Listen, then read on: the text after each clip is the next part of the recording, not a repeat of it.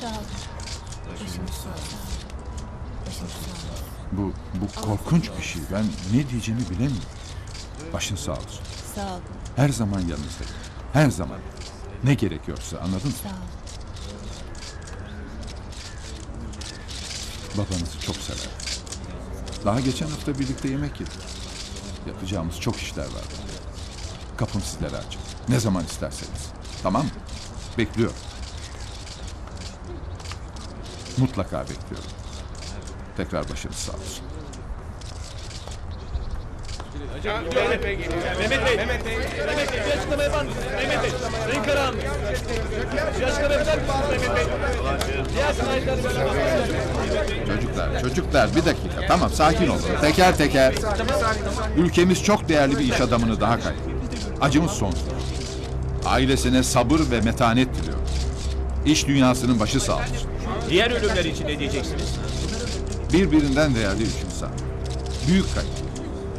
Katillerin bir an önce yakalanmasını diliyorum. Efendim, cinayetlerin aynı haftaya sıkışması bir tesadüf mü? Lütfen bir açıklama yapar mısınız efendim? Yeraltı dünyasında büyük bir hesaplaşmadan bahsediliyor.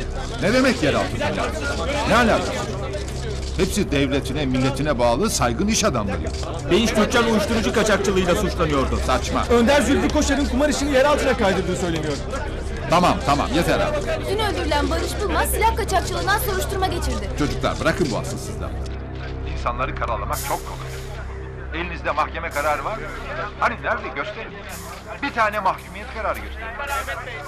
Yap. Bu memleketin namuslu girişimcilere ihtiyacı var. Onları bu kadar kolay harcamayın. Yazık.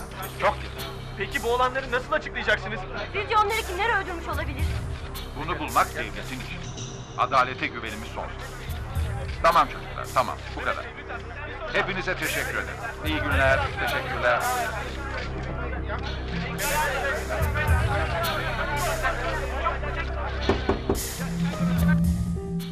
Gel.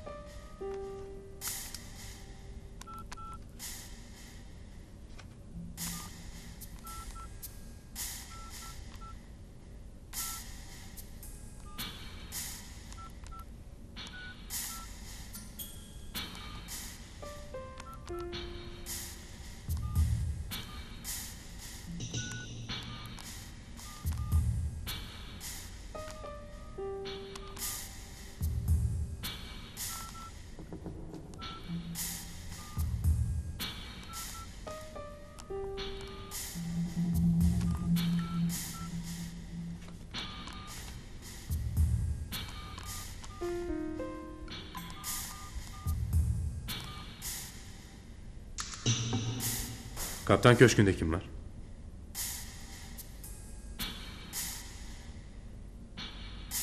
Mehmet Karahanlı, namı değer baron. Bağlantıları? Çok azını biliyoruz. Akıl almaz bir örgüt. Bölgelere ayrılmış. Hücre sistemiyle çalışıyor. En yukarıda konsey var. Konseyin başında da bu baron. Burası Kurtlar Vadisi. Türkiye'nin bu karanlık ve puslu vadisinde bir yılda paylaşılan para, şantaj ve haraçtan 100 milyon dolar. Kaçak insan ticaretinden 200 milyon dolar. Kumardan 1,5 milyar dolar. Silah kaçakçılığından 3 milyar dolar. Tahvil, bono, döviz ve borsa manipülasyonundan 10 milyar dolar. Uyuşturucu ticaretinden 40 milyar dolar. Kayıt dışı diğer gelirleriyle birlikte konseyin kontrol ettiği para yaklaşık 125 milyar dolar. Milli gelirin yarısından daha fazla. Bu kadar parayla her şeyi satın alırsın. Siyasi partilerin kilit noktalarında baronun adamları var. Sağ sol fark etmiyor. Bu gidişin sonu nedir tahmin et. Çekinme söyle. Mevcut partileri çökertir, umutsuzluk yaratır. Sonunda siyaseti el atar. Öbür partilere yerleştirdiği adamları saflarına katıp umut olarak ortaya çıkar. Ve iktidar olur.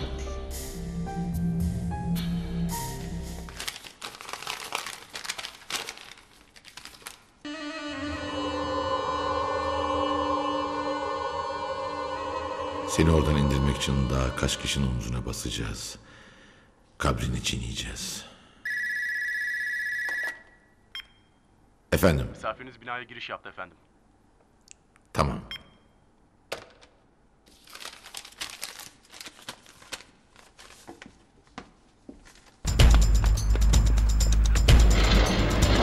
Şunu açın.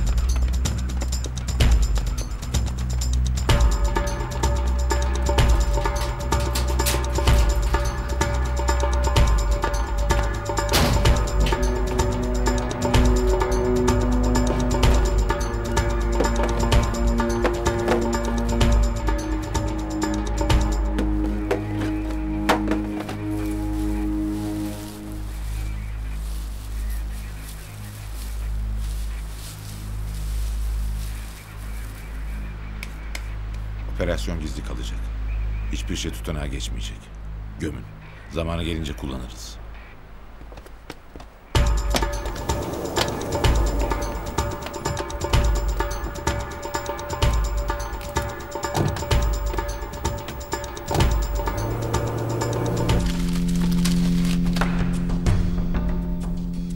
Ne biliyormuş bu Şevko? Kendini öldürtecekten bir fazlasını bilmiyor. Aklı sıra şantaj yapmaya kalkmış. Şantaj yapmaya değil, yaşamaya çalışmış. Ama yaşamak için üslubu yalnız seçmiş. Nerede görülmüş gazeteciye falan gidip ötmek? Peki Şevko'yu kim öldürdü? Tombalacı öldürtmez. Şevko bu işte ortağı. Lazya öldürtmez. Bu ortaklığı çözmek ister. Şevko'yu konuşturmak ister. Bana göre gazetedeki resim doğrudur.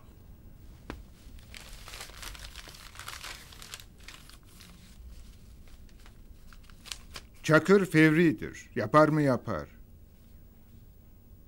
Bu kadar zamanda onu bundan ben alıkoydum. Doğan eninde sonunda ölür. Kimi kimin öldürdüğü önemli değil. Herkes birini öldürmek için bir sebep bulabilir. Bütün mesele tırların nereye kaybolduğunu öğrenmek. Şevko tombalacıyı Lazya'ya satmış olabilir. Tırların yerini tek bilen de nihayetinde oydu. Olabilir. Ama o zaman da tombalacı Şevko'yu öldürerek bütün ihaleyi üstüne almış olur. Lazya'yı direkt karşısına almış olur. Cık. Tombalacı bunu yapmaz. Lazya malların peşinde koşmaz. Bu işi yapanın peşinde koşar. Ama işi yapan da malların peşinde koştuğuna göre bu malları kaybeden bizim de henüz bilmediğimiz bir üçüncü kişi var. Bana Mehmet Karahanlı ile olan ilişkinizi anlatın. Hiçbir ilişkim yok.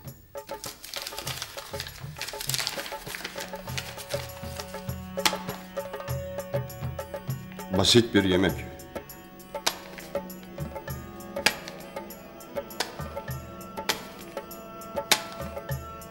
Doğrusu bir istihbaratçının Türkiye'nin en önemli iş adamlarından biri olan Mehmet Karahanlı ile yan yana gelmesinin altında ne aradığınızı anlayamadım. Aslan Bey, bildiğiniz gibi ben bir istihbaratçıyım. Herkesle görüşürüm. Pekala.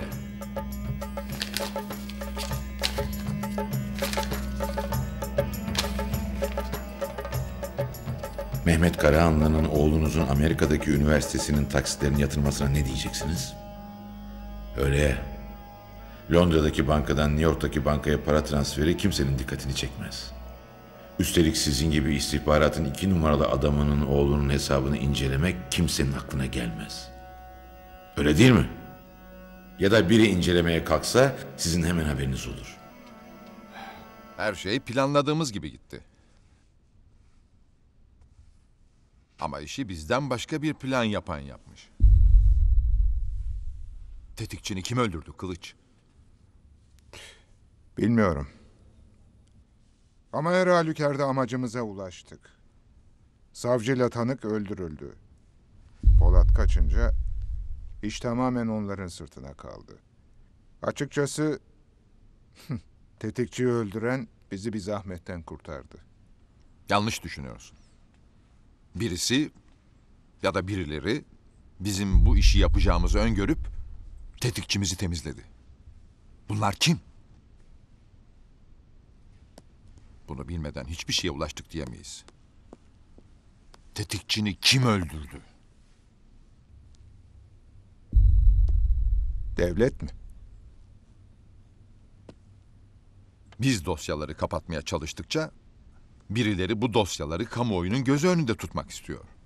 Bu devletse devlet en büyük darbeyi aldı.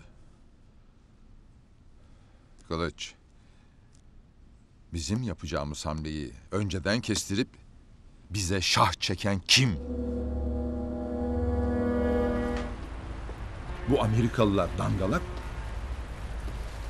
Bu adam tuzağa düştüyse öldürülür. Bu adamı niye korumazlar? Belki öyle istediler. Bu onların işi değil. Kimin işi? Oyun kilitlendi. Hangi taşı ileri sürdüysem karşı tarafta onu sürdü. Bizi çok iyi tanıyor olmalılar. Beni çok iyi tanıyorlar.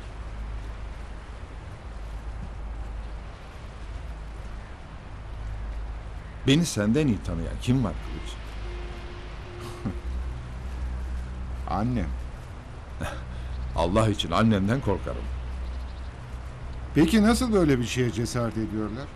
30 yıldır bu işin içindeyiz. İlk defa böyle bir şeyle karşılaşıyoruz. Bir işe ya başlarken ezerler ya da başındayken ezerler. 30 yıl önce yapamadıklarını şimdi yapmaya çalışıyorlar. Bir 30 sene daha çalışırlar. Herkesi böyle birbirine düşürürlerse 30 yıl sürmez. Emniyetten dosyan istendi. Birilerinin dikkatini çekti. Belli ki baronun dikkatini çekti. Bu iyi mi kötü mü? Bilemeyiz, göreceğiz. Bizim onlara yaklaştığımızdan daha fazla bize yaklaştılar. Ama yaptıkları en büyük hata fazla yaklaşmak oldu. Köstebeklerini kaybettiler. Ancak biz de kurumumuzu kaybettik. Nasıl yani? KGT'yi yer altına çektik. Tüm kurumlar ve kişiler tarafından lağvedildiği bilinecek. Artık yalnızız. Hep yalnızlık şef. 2 kişinin bildiği sır değildir. Bakalım kaç kişiyiz? Bu gece bir kumar oynayıp öğreneceğim. Nasıl? Baronla yüzleşeceğim. Neden? Eğer beni tanırsa deşifre olduk demektir. Peki tanırsa? Operasyon iptal. Her şey iptal.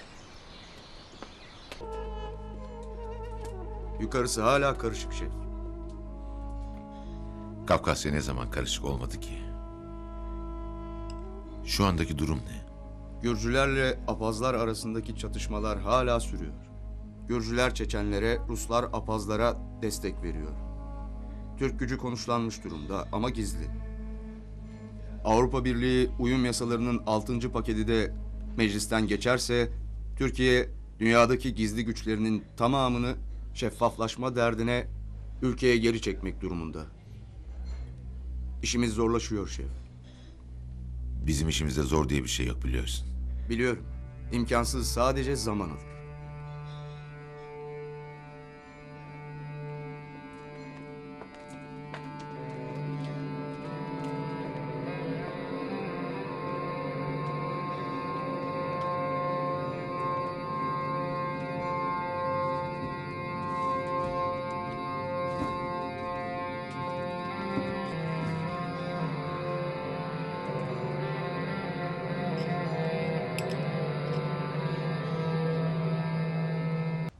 İşlerin tamamı Çakır'da değil de Tombalacı'da kalsa ne olur? Ester, tombalacının karısı. Lazia'nın kızı değil. Diyelim ki dul olması işine geliyor. Bak, Çakır küçük ölçekli bir adam. Ama tombalacı konsey üyesi. Piyonu kolayca veririz. Ama fil giderse yarın sıra vezire gelir. Peki fil verip vezir alsak? Vezir kim? Tetikçini öldüren adam. Yani Çakır'la Polat'ı bizim üstümüze süren adam.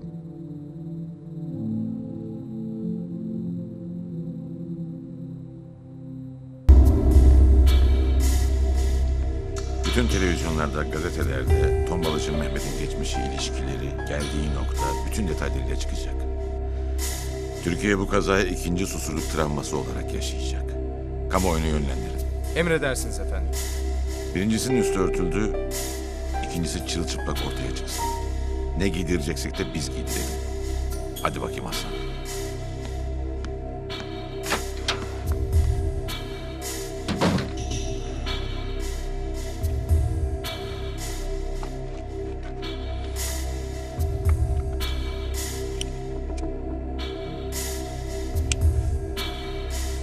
Karahanlı'nın filini yedik. Görelim bile karşılık ne isteyecek. Çakır'ın önemine gelince... Çakır bir bulut gibi. Arkasındaki fırtınayı görmek istiyorum ben. Çakır bu kadar önemsizken arkası niye bu kadar önemli? Yavuz Selim'in sırtında çıkan sivilceydi. Sonra çıban oldu. Sonra şiiri pençe oldu. Ondan doğan da Süleyman oldu. Bir sivilce hiçbir şeydir ama ardından geleni bilirsen.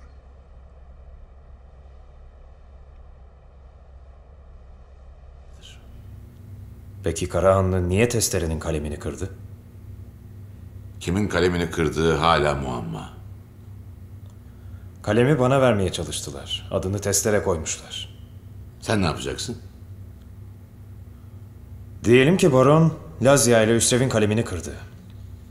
Bunun bir tek yolu var. Benim testereyi öldürememem ve ölmem. Eğer ben testereyi yok edersem Lazia ile Üsrev başarılı olacak. Peki o zaman Karahanlı'nın baronluğu nerede kalacak? Konsey kim olacak? Alternatifi olmadan silahlı gücünü yok etmez Karahanlı. O zaman geriye bir tek ihtimal kalıyor. Karahanlı bu oyunu sadece bize değil başkalarına da oynuyor. Ruslar. Aynen öyle.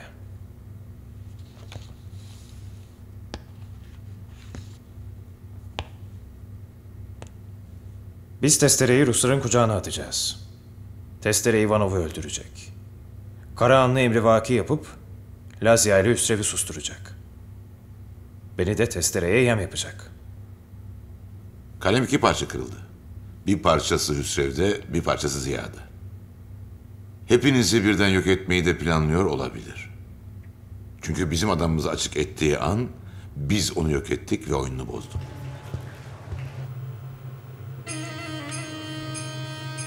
Bu niye pardösü giymiş? Salon soğuk mu? Isı derecesi aynı. S2. Önden 3. sıra. Sıra başı. Pardösülü adam. Şüpheli. Gerektiğinde müdahale et. Sayın Komutan. Bu büyük coğrafyada Amerikan çıkarlarını tehdit eden her ne olacaksa bu Türkiye'yi de tehdit etmektedir. Türkiye'nin çizgisi artık net oldu. Ulusalcılık diyerek, içimize kapanarak bu büyük Orta Doğu projesinin içinde yer alamayız. Bu projede Türkiye'ye büyük roller düşüyor. Büyük Orta Doğu projesi bizim için hayati önemli.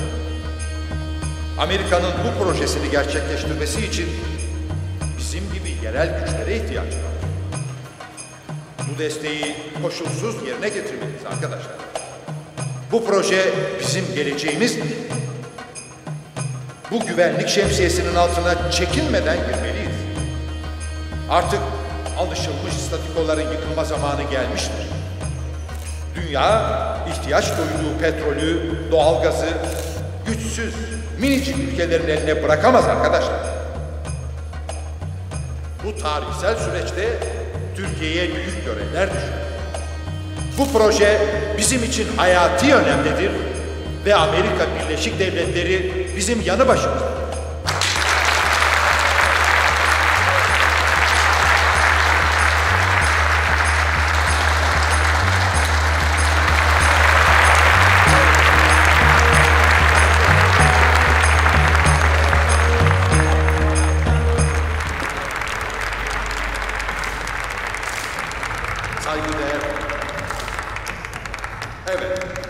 Hepimizin bildiği gibi bu projenin Büyük Orta Doğu hayalinin gerçekleştirilmesini istemeyen güçler. Esiki, görebiliyor musun herhangi bir şey? Ne yazık ki müttefiğimiz Amerika'ya diş bileyen, içeride ve dışarıda düşmanlar var. Dün birbirine silah çeken, birbirini vuranlar, bugün Amerika düşmanlığı için bir ittifak yapıyor. Bakın, onların hamilerini de bilmiyor değiliz. Kendilerini hala soğuk savaş döneminde görenler var. Evet, dünyada Amerika tek güç. Ya yanında olursunuz ya da yok olursunuz.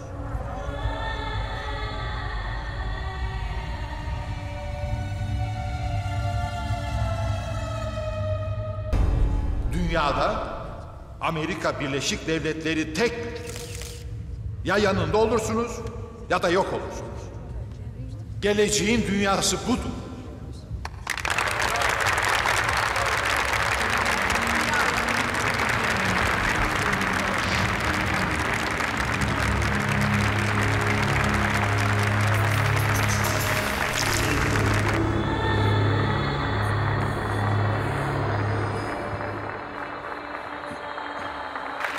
Adama bir şeyler oluyor.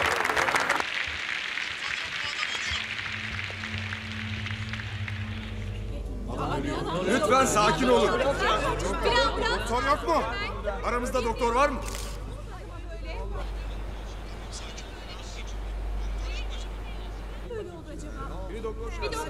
Lütfen arkaya geçelim. Burayı aç.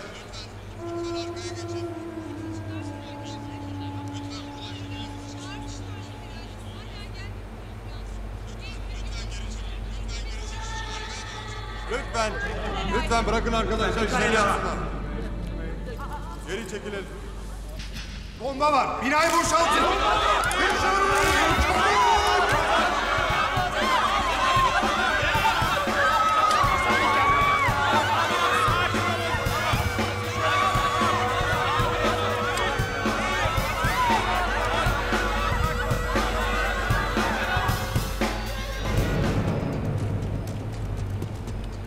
Aferin koçum benim. Herkes yuvaya dönsün. Geçmiş olsun. Geri kalan iş emniyetin. Tamam çocuklar, tamam, sakin olun. Nereye gidiyoruz? Garaja efendim, arabalara.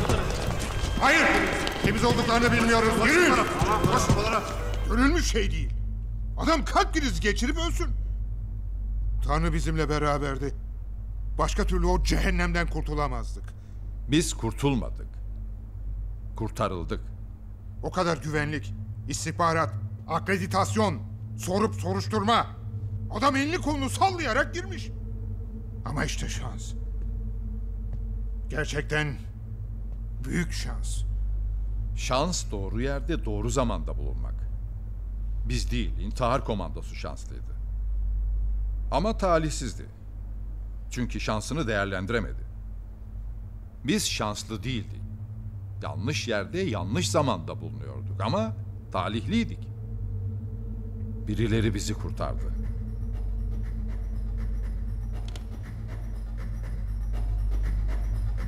Kim? Bilmiyorum. Ve bilmediğim şeylerin sayısı çoğaldıkça da ben sinirleniyorum. Bugün için bir saldırıyı bertaraf ettik. Ama yarın ne olur bilemeyiz. Baron ne yapacak? Bilemiyorum. Ancak patlamayan bombanın bir tezahürü, bir yansıması muhakkak olacaktır. Bizim bombanın da mı? Seninki el bombası, Baron'unki atom bombası. İkisi de isabet ettiği yerde öldürücüdür. Dikkatli ol.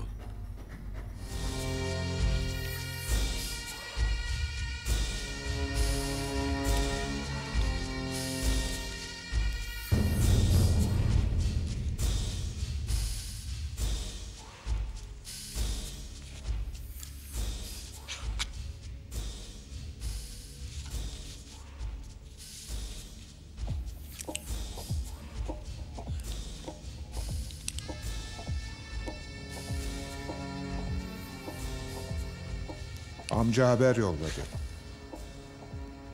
Görüşmek istiyormuş. Amca yaşıyor muymuş?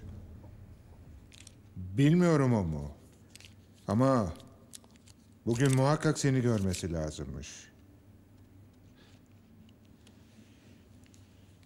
Neredeyse 30 yıl olacak Kılıç. Biliyorum. Ben de şaşırdım. Bir adamın ölü ya da diri olduğunu 30 yıl boyunca fark etmemişsen muhakkak dinlemeye değer bir şeyler söyleyecektir. Sadece niye şimdi? Ben onu merak ettim. Bir düşünelim.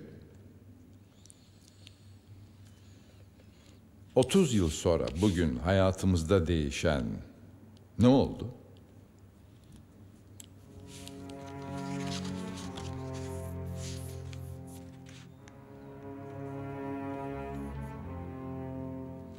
Görüşelim.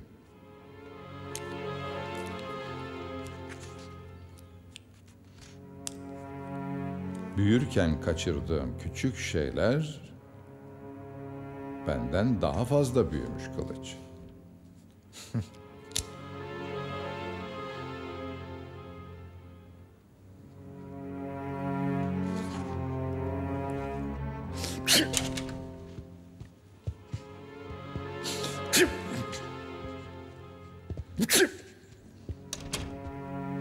Hala günde 3 kere mi?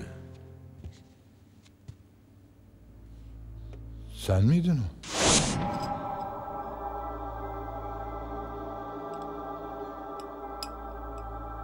Ben tuvalete gideceğim. Şu masanın hareketlerini takip et.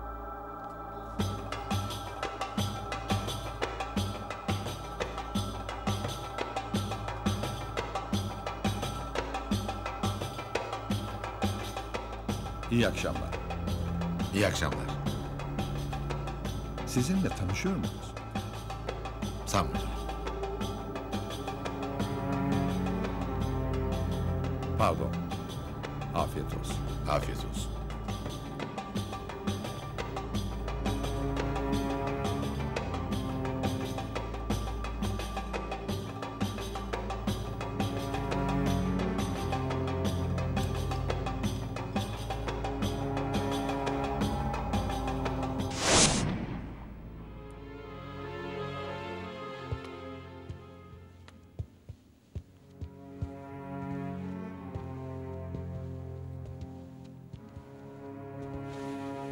Tanıyacak mısın diye karşına çıktım ama tanımadın. Çok değişmişsin. Sen de hiç değişmedin.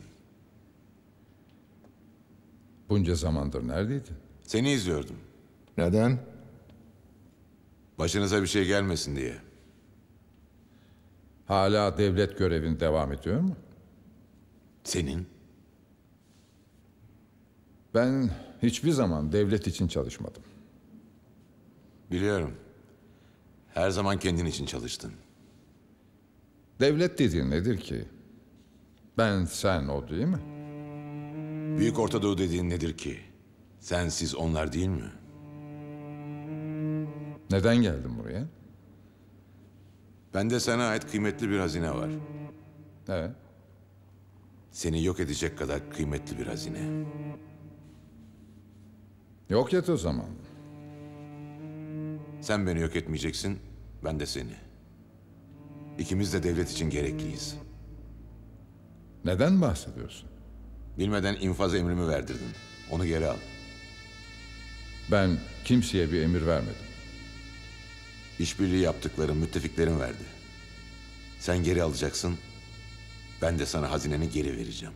Bizde olmayan, sizde olan ne var ki? Bir düşünün bakalım neyinizi kaybettiniz? Benim cesedimden elde edeceğiniz hiçbir şey yok. Ama ölü ya da diri, bu imparatorluğu başına yıkacağım Karahanlı.